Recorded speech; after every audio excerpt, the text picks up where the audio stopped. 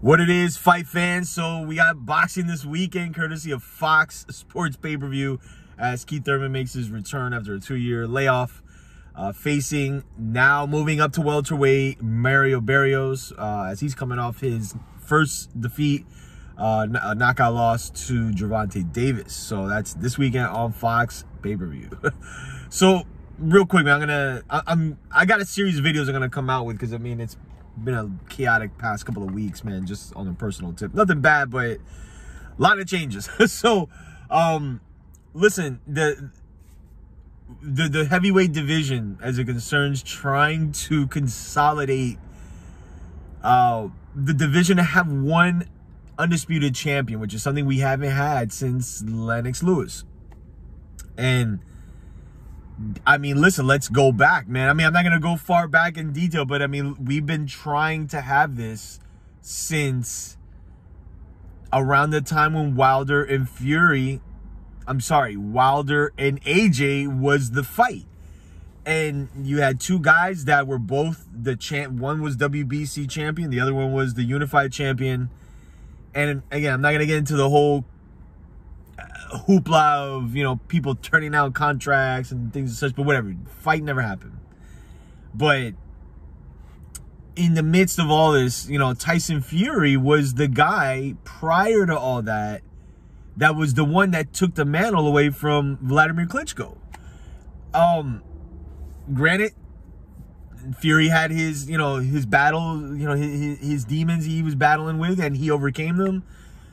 We saw the 3 fights he had with Deontay Wilder, and in the midst of that, Anthony Joshua went through, well, now he's hit 2 speed bumps in the road. One in Andy Ruiz, in which he covered that manhole.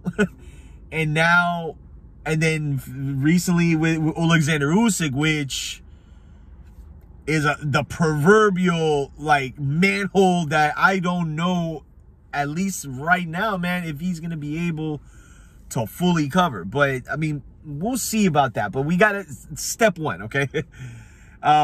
We were hearing about step-aside money for Anthony Joshua in the realm of $20 million, which is a lot of freaking money to have somebody not fight. But through all that, Dillian Whyte was being put as the #1 Mando for the WBC. They went through, you know, a lengthy, well, not lengthy, but postponement of the purse bid and what have you, and then finally went through, and Frank Warren wins the purse bid at like what, like a reported $41 million, which is a lot of damn money. And from what I've seen, I can't fully confirm. My man sent me a post. I forgot who posted it, but basically, Fury's going to get, obviously, the bigger share. Dillian Whyte, I think, makes a record payday, but I think there's like a $4 million remainder for the win. Whoever wins, like, the total purse is $41 million, but the winner gets like $4 million extra, a part of that pie, if that makes any sense. So this is the first step in what a lot of us think is going to be culminating in an undisputed heavyweight champion, hopefully by the end of the year. Now, look, Dillian, you know, I see people like kind of shitting on this fight, but I'm like, the thing about heavyweight boxing historically, okay, is it's the one division where the skill set at times doesn't have to be that far apart for there to be some problems happening, okay? Which, meaning like a 245-pound man hitting you is like, it's different than like a 147-pound man hitting you. Not to say welterweights can't hurt you, but to the point, we've seen Dillian Whyte, you know, we've seen him knocked out, we've seen him hurt. He's only had 2 losses to Anthony Joshua and Alexander Povetkin, 2 of the top heavyweights in the last 10, 12 years. So we can't look at this as if like Fury, or I should say, we can't look at this as Dillian Whyte not having any chance at all in this fight. Fury should be the favorite. He's the bigger guy, he's the better boxer, he's rangier, You know he's going to use the jab most of the fight to at least kind of ward off Dillian Whyte, who you got to be mindful of his power. And also, too, you know, Fury, let's not act like he's not been dropped 4 times in the last 3 fights. So it's, again, things to consider. But I'm somebody that, like, if this is the fight we're going to get before the Undisputed title fight, like, I'm all for it. Like, why not? And if they're going to obviously do it in the UK, right? That's going to be big over there. That fight's going to be really, really big over there. So they're saying April. They haven't signed the contracts yet. Frank Warren won the purse bid, but that doesn't mean the fight is signed yet. So, which I'm sure it's going to be. And that will take care of 1/2 of the culmination of being Undisputed champion.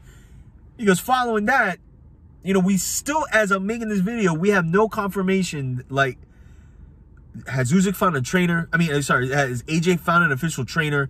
Have they gone into deep negotiations for this fight? When's it going to happen? It doesn't look like April is the time.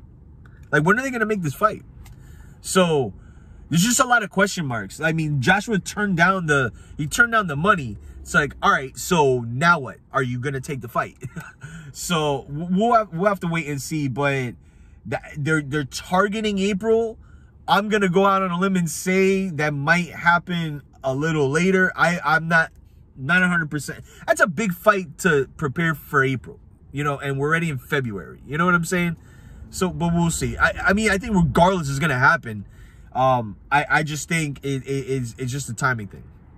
So let me know what you think, man. Tyson Fury, Dillian Whyte, obviously likely, you know, happening in the UK. Why wouldn't it? And then from there, we got to see whenever Usyk and Joshua is situated. And then from that point, man, I want to be optimistic and say that by the end of this year, we are going to have an Undisputed heavyweight champion. I would hope, right? So let me know what you think. Tyson Fury, Dillian Whyte, likely heading to April. Let's just say May, you know, at the end of the month, who knows? But it looks like it's happening. So let me know what you think. Does Dillian Whyte have a chance to knock out Tyson Fury? Because to me, that's the only way I think he's going to beat him.